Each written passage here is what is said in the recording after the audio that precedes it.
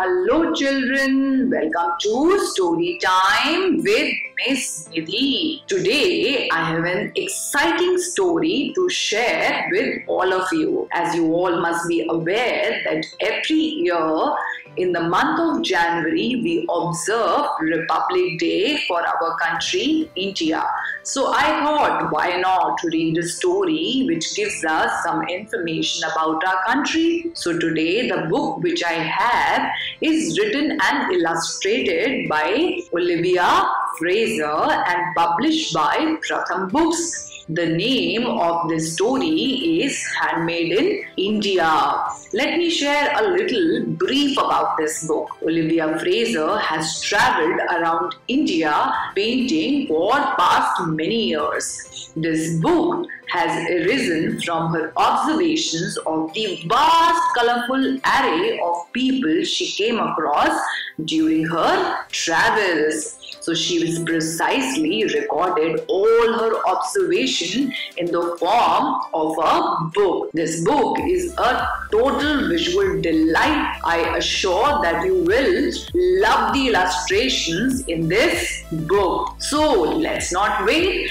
and get started to see what Olivia Fraser has in store for all of us. If you've traveled India from north to south and from east to west, you will notice, or you would have noticed, that people make things everywhere, in the fields, beside the road, in open doorways and on verandas. They make things to eat, to wear, to sell and to help build India and its people. And it's all there for everyone to see.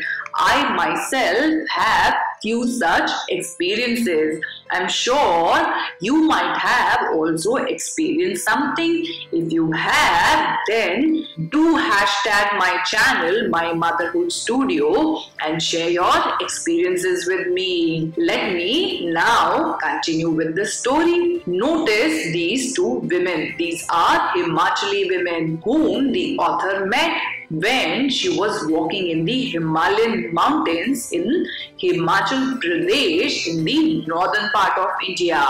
Do you know what these women are doing? Oh, the author has painted them with sheep because they are using sheep's wool for what they are making. One woman spins the wool to make it into an even thread. The other is knitting a multicolored woolly jumper. Why? Because in northern part of India, people experience winter. So you need to wear warm clothes. And do you know, wool can be dyed all the colors of the rainbow. But the author liked the woman who is wearing a natural colored outfit. It's the same color as the brown sheep. I love colorful sweaters to wear, don't you? Now let's observe this next illustration by the author. Can you see what women are doing? I think they are taking something out from a well. It appears to be a well. Let's read. This is a sight you would have seen all over India long ago, where women would collect water from a well to drink and cook with. These women are from the state of Haryana, which is again in the northern part of India. However, now because we all get fresh and clean tap water supplies direct to our homes in the cities and in most of the Indian villages, people don't go to well to take out water, but there are still some villages where people take water out from a well to drink and to cook food at home. However, do you know that well water is usually the cleanest and safest water to drink, as it comes straight from deep under the ground, far from all the pollution that can seep into surface water. These women are wearing the typical North Indian dress, which is called a salwar kameez. Look at how well they balance 2 pots of water on their heads. Can you try that? Do you think it will be easy? Do give it a try. Oh, look at this next illustration. I see a man sculpting something. Can you figure out what is he sculpting? And do observe the other sculptures too. They look so intricate and so well done. So the author saw this man at work sitting outside his workshop in the state of Karnataka, which is the southern part of India. He's a sculpture artist and he's using a hammer and a chisel to make an image of a god out of stone. Can you guess which one? To me, it looks like Lord Ganesha. So every year when Lord Ganesha comes home, we chant Ganpati Bappa Moria. You know what? The author has painted all the tools he used for his work. The author thought they make interesting shapes all lined up together. Surrounding him are the other sculpture he has made of animals and people, which we observed just a while ago. Try to recognize, if you can, recognize the sculpture around this artist. Which all sculpture are these? Now look at this beautiful illustrations. I see these women standing with a big bundle on their head, and I see a lovely tree right behind them. I'm really loving this illustration done by the author. Let's read what is it about. On the edge of a forest in Karnataka, the author came across these women collecting firewood. They are wandering gypsies from a tribe called the Banjara tribe. Observe and look at the heavy jewelry they wear. But even heavier must be the huge bundles of sticks they are carrying. Can you see how they have wound up pieces of cloth into a tight circle and placed it on their heads to help them balance the load? This also protects them from any thorns or spikes the sticks may have. Can you guess what fruit is growing on the trees? Oh, look, this fruit is one of my favorite. It's the most delicious fruit, and it is also known as the king of the fruits in India. I think you got the answer right. They are mangoes, and look at that beautiful peacock sitting right perched up on the mango tree. Lovely. This reminds me, summers and delicious mangoes. Oh, look what? This looks like a paddy field. Oh yes, and see, there are so many women over there. Let's find out what they are doing. These women are from the state of Karnataka again, and they are helping make one of the most important things to eat in our country, India, and that's rice. Don't we all eat rice? Yes, we do. Rice grows in flooded fields called paddy fields. Here, the women are ankle deep in the paddies, replanting the rice saplings at regular intervals so that the rice will grow strong and healthy. Can you see how the women have tied up their saris so that their clothes don't get wet in the water? I think their back must be aching by the end of the day. Don't you think so? See how they are bending while working in the paddy fields. Oh, look at this. What this can be? Let me read it. So the author saw these men mending a railway track in Goa on the southwest coast of India. Can you see all the different tools they are using? The author liked the fact that the workers' uniform used the color of the Indian flag. Can you all share with me what is the color of the Indian flag? Yes, orange, white and green. Can you spot the man who is in charge of all the workers? The author made the railway into the shape of a clock, as trains have to be on time. We all should be on time always, don't you think so? It's very important to respect ours and other people's time. Now let's see, there is a woman, looks like she's painting onto something. Oh my, look at the beautiful paintings around her.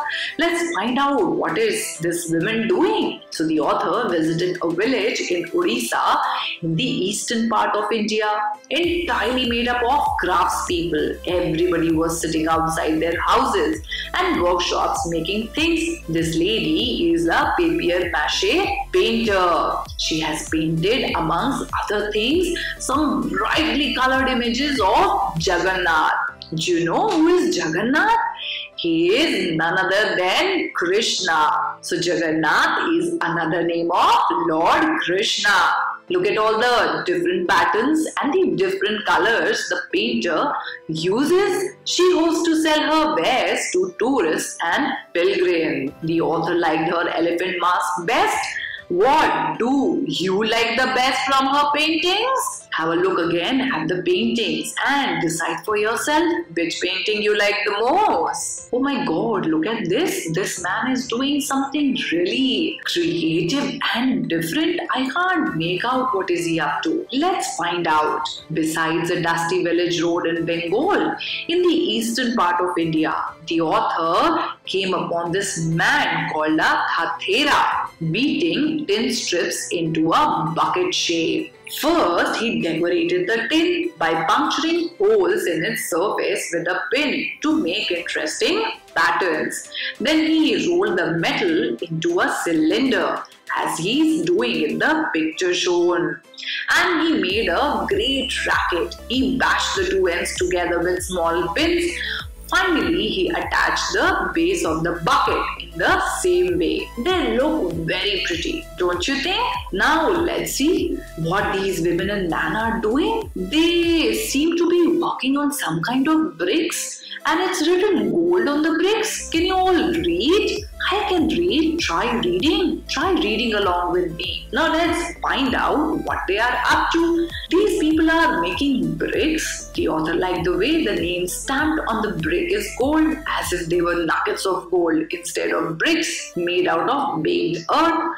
Here, the women are taking some specially prepared brick clay and are shaping it in the rectangular wooden molds. They slice off any excess clay with a strip of metal. Bricks are baked in a special oven called a kiln, and the entire process of making a brick takes 25 long days. These ovens have tall, thin, tower-like chimneys. You can see these chimneys all over India, dotting the countryside. The author saw these brick makers in the state of Bengal. But you know, I grew up in the state of Uttar Pradesh, and whenever we used to pass through the countryside with my parents, even we used to observe people making bricks. So I have seen people making bricks. Take help of your parents to go countryside and see if you can find people making some bricks. It's going to be a very adventurous experience for you all. I am sure about that. Now let's observe the next illustration. I see some fishes around, and I see these two women who are holding something really big on their shoulders. Let's read and find out what is this about. Traveling through Bengal, the author passed a lot of small round ponds called pukurs. There she saw these fisherwomen carrying their round nets with the day's catch in the little baskets which they strapped to their heads. The author watched them catch fish. A group of women stood up to their waist in water, forming a row in the pond. They each splashed the water vigorously, holding the bamboo rim of their nets. Then all together, they would dip their nets lower into the water and all together scoop up any fish. So the author has painted the fish to its actual size. People like to eat them fried and crispy. Do you eat fish too? And do you enjoy eating fish? Let me know. Well, let's see this next illustration. I think they seem to be rolling chapatis. Let's read and find out. So the author went to a wedding in the state of Rajasthan, which is the western part of India, and the author watched a huge wedding feast being prepared. These women were making chapatis, which we all eat every day at home. Yum, yum. They sat in a circle, each person helping with one stage of the chapati making. So the first lady sieved the flour through a metal sheet with lots of hole in it. Another adding water, kneaded it into dough with her fist. The next separated the dough into little balls, ready for the final rolling out into a chapati shape. A large plate of ready rolled chapati was then whisked off into the kitchen to be cooked for the wedding feast. Don't you enjoy hot chapatis? I do when my parents would make it for me. Alright, let's come to the next illustration. I see a bunch of women here doing so much hard work. These women are road builders. The author saw them flattening out some rocky ground in Rajasthan. They use their picks and shovels to help clear a pathway through the desert. Later, a proper road for cars and trucks will be laid down. These women come from the Rambadi tribe in Rajasthan. The author was particularly struck by the colorful clothes they wore and the strength these women had to do this very hard work. Can you spot a lady who's wearing the most number of bangles? And can you spot a tiffin box in the illustrations? Take a moment, pause the video and look at the illustration carefully. So this is our India from east to west and north to south. I hope you enjoyed our journey today, and I should be back with some more fun, interesting things about our country soon for all of you. Till then, you all stay tuned and keep reading apart from listening to read aloud. It's a very good habit to read one book a day. Miss Nidhi will be back for you with another story soon. Till then, tata, bye bye.